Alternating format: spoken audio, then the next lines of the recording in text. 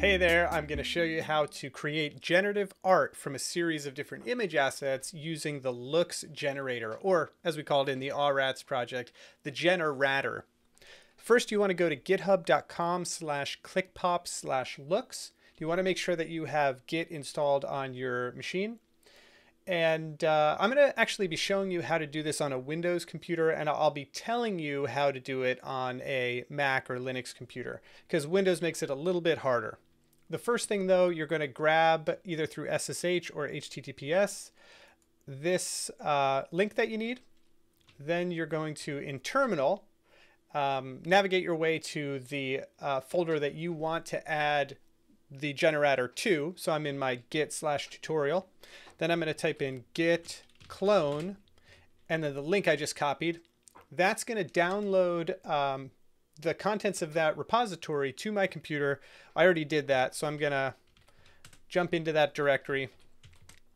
There it is. It's already downloaded.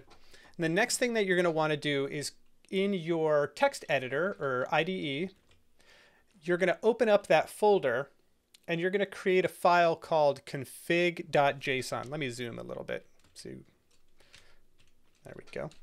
Config.json. And then what do you put in config.json? You're going to go back over to the repository. And here we have this example file. Just copy and paste this in. So I already have it in mine, but you're going to copy and paste this into config.json and save it. And see that config.json is in the root of my looks folder that I just cloned. Now let's walk through what is in here. The first section is called input.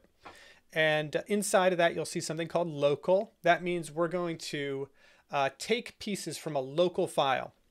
And it's going to look for a path name, a folder. In this case, it's called pieces. You can see in my sidebar, I have this pieces folder that has some images in it. And it's going to look for a pattern for the name of those images that starts with the type it is. In my case over here, you can see it's background dash and foreground dash. We'll get into that a little bit more. And then a dash, then the name, the name of the piece, and then a file type. So it'll accept all these background dash dark, foreground dash green. It understands that. The next section is output. And that again is talking about outputting. When it creates an image, it's going to send that image to a local directory called output. You see I have that directory here, but it's empty because I haven't generated any images yet. And image count, this is the number of images you want to generate. To start, I'm just going to make that 1 because we'll practice just generating 1. Next section is general settings for your generator. The first thing is max workers. This is how many workers you're going to have generating images. Keep this at 3. You can increase it to more, and that will make generation happen faster, which really doesn't matter unless you're generating hundreds of images. But also, the larger you make this number, the more likely it is that it'll crash your computer. So leave it at 3, maybe 5. The next section is piece order. And this is where you start thinking about how you're going to build your image. In my case, I'm going to have 2 layers. I'm going to have a background color and a foreground shape and color. So a background color and a foreground triangle, that's a different color. So I want background to be the first piece. That's going to be the bottom piece with foreground laid on top of it. So if you wanted another layer like a hat that was on top of that, you just add another comma, type in hat, and now I have support for 3 types of pieces. All right, rarity. This can get complex. You can have multiple rarities that that have a higher likelihood of showing up in your generator. But for the basics of this tutorial, we're going to ignore rarity. So just leave 1 rarity, and the chance that that rarity will come up as 1, which is 100%. Okay, now let's get into the actual attributes. So attributes are the actual design assets that are going to build your image. And you can see nested inside of attributes, I have one attribute called background and one called foreground. Those are my 2 types of images that are going to get layered.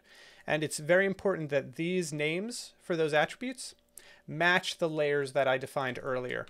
So if I were to add hat as another type, I would need to make sure that I had hat as a section of attributes. Now inside my attributes, for background, you can see that I have another container called pieces, and I have dark and light. And here it's important that these piece names correspond to the second half of my image names. So background is the first part, dash, piece name, dark and light. And you can see those here. Same thing with foreground. Pieces, the foreground is the first part, dash, green or pink. And I'm just going to go one more time back to the file name patterns. So it's taking the attribute name and then the piece name, dash piece name. All right, so we're all set up. I have the images in my input file. They're all named correctly. I have all my attributes set up. Now let's generate some images. Quick caveat, if you're using Windows to do this work, you're going to need to do an extra step. You're going to have to go to releases on the GitHub page. That's github.com/clickpop/looks, and click on this latest release. And then you're going to download one of these exe files, depending on your processor. You're going to download that, and then you're going to put it into your looks folder. So you can see here I downloaded the looks-windows AMD version, and it's in my looks folder. If you're on Linux or OS X, you shouldn't have to do this. So let's jump back into the terminal now. Now we get to run some fun commands and see if it all works. But the command on OS X is called looks-generator, and we're going to use a flag called no meta. When you get really complex with the generator, you can also generate meta files that have all the information about your pieces. But for the time being, I think that overcomplicates this. So if I was on OS X or Linux, I would just write looks generate --no -meta. I'd hit enter, and that would generate files or images and put them in my output folder. So since I'm using the executable, the .exe file, instead here I'm going to run // and then the name of that file, generate. So the same command after this // command replaces looks, generate no meta. It's going to do its thing. You can see here that it was loading files. It loaded them all up. It layered them. It created the image. And then it tells me that it generated one file. So now if I jump back over into my editor, you can see there's an image in this output file. Boom, there it is. You can see that it randomly pulled together background dark and foreground pink and created this image. Now, once I'm ready, I have everything working correctly. I can go in here and I can change the image count to something like 10 if I want to create 10, or 500 if I want to create 500, and it will do the work for me. Hopefully that was helpful. If you have any questions at all, please don't hesitate to reach out.